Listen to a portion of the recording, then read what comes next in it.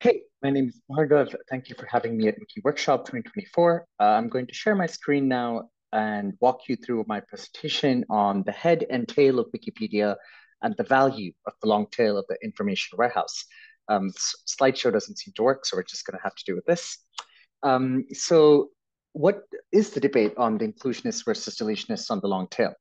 So is it whether we should take care of the niche content that makes Wikipedia stand out, that we should maintain pages so that they're prepared to meet an information need later? And is what makes Wikipedia special is that there's a page for everything? Or is it that uninterested and neglected pages take up a lot of efforts to maintain and that all that's really needed are important topics being covered? As you can imagine, everyone from moderators to contributors to scientists have something to say about this on whether Wikipedia should continue to maintain its long tail and continue to have its long tail versus just focusing on important topics. Now, we won't be going into the kind of debates around this as much as we will be trying to add to this debate using the quantitative argument, but we will be using social theory of the notion of the long tail. Now, in the context of business for the long tail, for example, let's take the example of Amazon. You have a head which has a lot of hit items and a few that dominate and take up a huge amount of the sales. But what makes Amazon special, and also cities, as you'll see, is this long tail of niche, unique items in relatively low quantities, but are still part of what makes it so special. Amazon is so popular because everything is on Amazon. Similar to a city, even if you don't do everything in a city, the fact that it's available is part of the appeal of cities, the diversity. So now, in the context of Wikipedia, what does this head or tail actually look like? Now, we won't be going into a lot of details of the dynamics and composition, but just to give you an idea, so you can see at about the 10 to 12% mark is when we start to say that we start going into the tail, and before that, everything is in the head. This is when adding an extra page doesn't increase the fractional page views, the cumulative page views. So we see popular pages like Donald Trump, this is back in 2022, you have some things like the Bible, which are always popular. Star Wars, the World Cup are kind of topical items, and they come up. So you have this consistent core of some topics, which are always, throughout the months and years, always popular. And then you have these more temporal ones, which are topically popular. These are broken up in terms of topics as well. You can see on the right figure, you have a breakup of showing how things like music and film have a higher proportion of things which are in the core as opposed to the overall distribution, showing that the core is often driven by cultural events as well. But we're not looking at these dynamics of how something goes into the core or tail, even though that's a very interesting research topic. What we're looking at is identifying the value of the long tail of Wikipedia. So what we try to do is set up the quasi experiment to see how a long tail better matches an information need.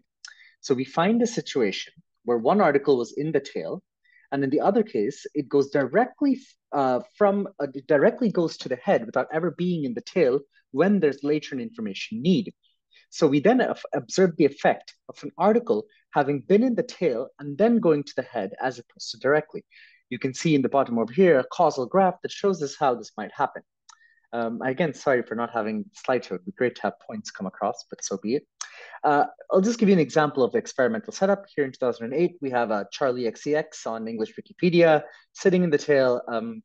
No Charlie XCX page in Spanish Wikipedia. 2013, her first hit single, and then boom, Charlie XCX is trending in both English and Spanish Wikipedia in the heads. In one case, coming from the tail, having sat there for 5 years, and in one case, directly showing up in the head.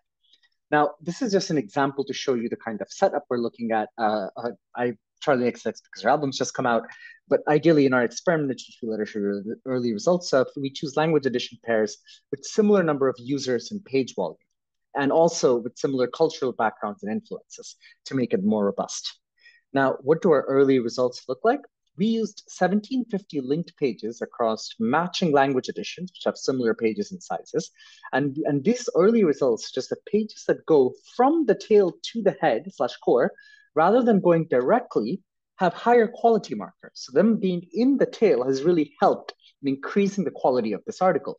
So we've used outlinks, inlinks, image count, and total section count, and the log of character count to see what exactly this is. And we find the higher values in all of these situations. So early results show that there is a value of being in the tail before going to the head. Now, the next steps are robustness tests to see if the increased qualities because of increased interest from editors, language community. Make sure it's not that, and then it's based on it being in the tail. We have to further explore the causal graph to make sure that we have very tightly identified what the effect is, if it's actually the fact that it's been around for a longer time and how that might affect our argument.